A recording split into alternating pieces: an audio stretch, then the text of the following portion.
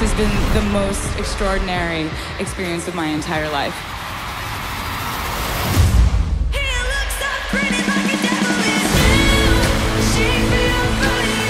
We're about to go on a little adventure together, and that adventure is going to span 17 years of music. How does that sound? Welcome to the acoustic set.